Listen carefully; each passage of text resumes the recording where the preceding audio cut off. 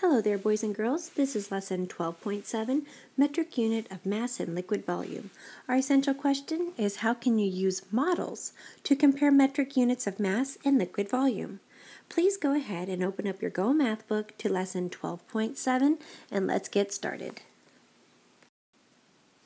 Because our essential question this lesson is, how can you use models to compare metric units of mass and metric units of liquid volume, I'm going to model for you today about using models. And we're going to draw models together. So let's look at our first example. Our first example says 5 liters equals how many milliliters? And so what I'm going to do is show a model for you. I'm going to make one line to signify 1 liter, 2 liters, 3 liters, 4 liters, 5 liters. And as you can see up here in my conversion chart, I see that 1 liter is equal to 1,000 milliliters. So that's why we would say 1 liter is 1,000 milliliters, another 1,000 milliliters, another 1,000 milliliters, and you keep doing this until you can find how many milliliters is 5 liters. So you would add up all of your milliliters, and when you add it up, it would be 5 times 1,000, or 5,000. And that is how we got the answer. So let's look at question 2. 3 kilograms equals how many grams? So I'm going to go ahead and draw 3 lines. Each line will represent 1 kilogram. And I'm going to put on each line the value of how many grams are in a kilogram. 1 kilogram has 1,000 grams, another kilogram has 1,000 grams, and a third kilogram has 1,000 grams. And so if I were to add up all of my kilograms, they would equal 3,000 grams. Therefore, for number 2, 3 kilograms equals 3,000 grams. Okay, I want you to try questions 3 through 7 on your own, and we will check them together. So go ahead and press pause now. Okay, for questions 3 through 7, this should be your answer. For question number 3, you should have 8,000 milliliters are in 8 liters, because for every 1 liter is 1,000 milliliters. For number 4, 7 kilograms equals 7,000 grams, because 1 kilogram has 1,000 grams, therefore 7 kilograms would equal 7,000 grams. For number 5, 9 liters is 9,000 milliliters. For number 6, 2 liters equals 2,000 milliliters. And number 7, 6 kilograms equals 6,000 grams. I hope our answers matched. Let's move on. So for this set of questions, for number 8 through 11, we're going to look at comparing using greater than, less than, or equal to. So for number 8, it says 8 kilograms. Is it greater, less, or equal to 850 grams? Well, I'm going to look at my chart, and I can see that 1 kilogram is equal to 1,000 grams. So 8 kilograms would equal 8,000 grams. So I know 8,000 is much greater than 850 grams, therefore I know 8 kilograms is greater than 850 grams. So let's go on to question number 9. Question number 9 says 3 liters and 3,500 milliliters. Again, looking up at my chart, I can see that I have for 1 liter equals 1,000 milliliters. So 3 liters would be 3 times 1,000. So I know the value of 3 liters would be 3,000, because 1 liter, 2 liter, 3 liters, and each liter has 1,000 milliliters inside of it. Therefore, I know that it would have to be the value of 3,000 milliliters. So let's see which one's greater, 3,500 or 3,000.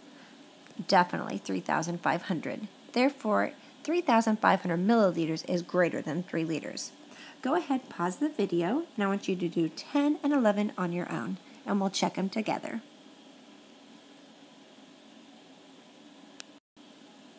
And your answers for number 10 and 11 are as follows.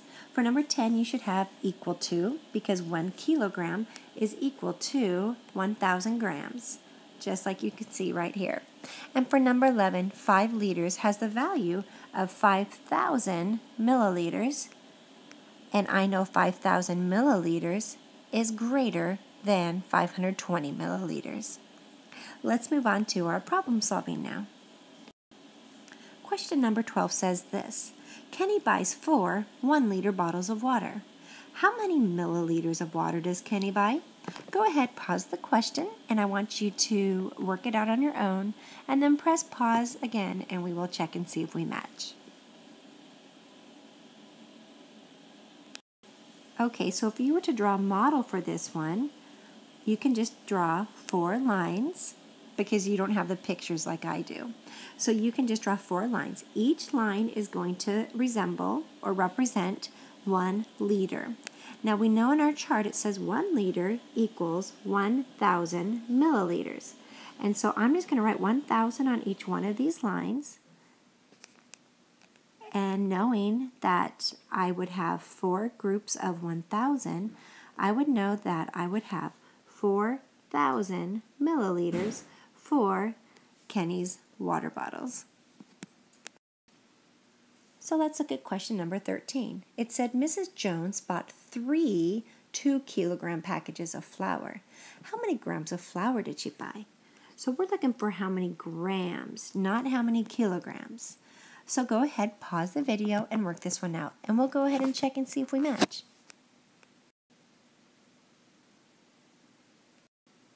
Now for this one, it says Mrs. Jones bought 3 2-kilogram packages of flour.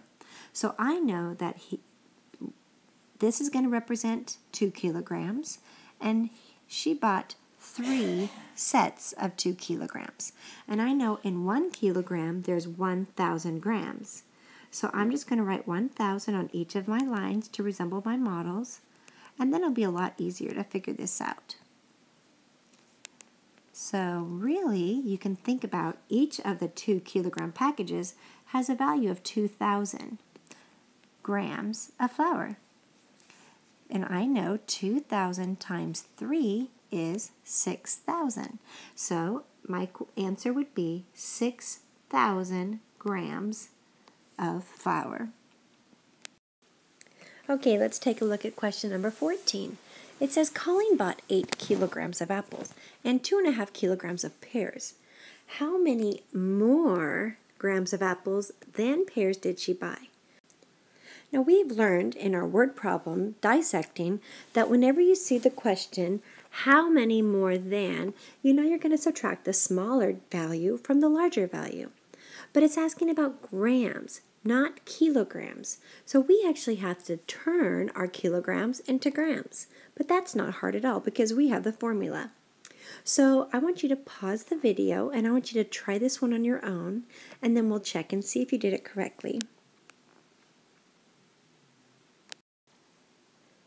Okay, for this one you should have taken your 8 kilograms and turned it into 8,000 grams because 8 times 1,000 equals 8,000. So we have 8,000 grams of apples and 2.5 kilograms of pears. We need to turn that into grams. Well, I know 1, 2, and I'll make a small one for a half. I'm going to go ahead and show you how I figured out the value of 2.5 kilograms. I'm going to have 1 kilogram to equal 1,000, another kilogram equals 1,000, but then a half of a kilogram would have to be 500 because 500 is half of 1,000. So the value of my pears is going to be 2,500. So I'm going to subtract 2,500 from my 8,000 grams of apples. Now we can find the difference. Now, boys and girls, whenever you subtract with zeros, you always make sure that you regroup correctly. All right, so what we're going to do is we're going to subtract our ones place first. 0 minus 0 is 0. My tens place, 0 tens minus 0 tens are also 0 tens. But my hundreds, I have 0 hundreds minus 500. I cannot do that, so I need to regroup. I'm going to regroup from my thousands place and take away one group of 1,000 and make 1,000 in my hundreds place. And I know 10 groups of 100 equals 1,000. So I am taking it and making it 10 minus 5, which will be 500. And in my thousands, I have 7,000 minus 2,000 is 5,000. So we can say the difference of the 8,000 grams of apples and the 2,500 grams of pears, the difference would be 5,500 grams between the two different types of fruit. And this last question, number 15, says Dave uses 500 milliliters of juice for a punch recipe. He mixes it with 2 liters of ginger ale. How many milliliters of punch does he make? Whenever you're looking for a bigger number, because he's mixing it together and it says how many, it's almost like he's saying how many altogether. So we're going to add. That would be the correct operation for this question. So I know that he has 500 milliliters of juice for the punch recipe, and he's going to mix it with 2 liters. So our job is to take this 2 liters and turn it into milliliters, just like he had in the first part of the question. So when we come over here, I'm going to make my 2 models of liters, and I'm going to turn them into milliliters. Remember, our chart says 1,000 milliliters are in each of our liters. Therefore, we're going to add 2,000 to my other 500, and you should have said the total answer would be 2,500 milliliters of punch that he makes altogether. Okay, so now on page 234, the back side of your Go Math page, I want you to look at questions number 1 and 2. These are your homework questions for our topic. Number 1 says, during his hike, Milt drank 1 liter of water and 1 liter of sports drink. How many milliliters of liquid did he drink in all? Go ahead and answer that question. As well as number 2 says, Lorinda cooked a 4-kilogram roast. The roast left over after the meal weighed 3 kilograms.